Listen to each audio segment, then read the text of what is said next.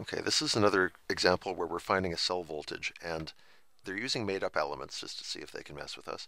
And instead of giving us things that we find in our great big redox table, they're giving us a tiny, tiny redox table that only has 2 rows in it.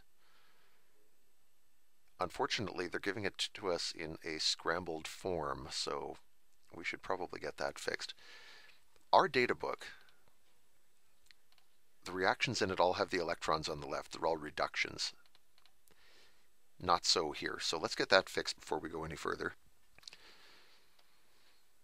This first reaction, if we fix it to be a reduction, would be P2 plus, that should be 2 electrons. Someone had an attention lapse.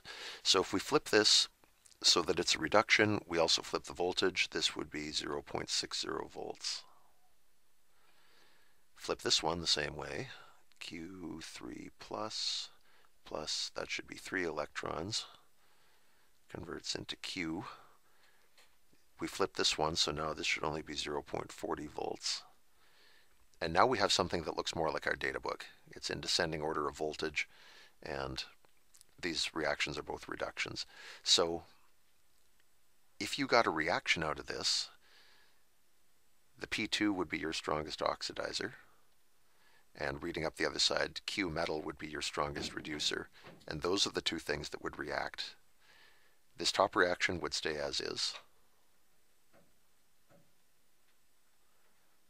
So the higher reaction stays as it was originally written, and the lower reaction, the reduction, always gets flipped.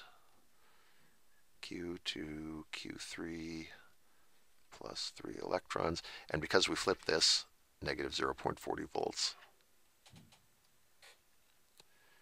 So if we add those up, we'd have to match up the electrons, but I'm not going to bother with that because we're just trying to find the voltage here.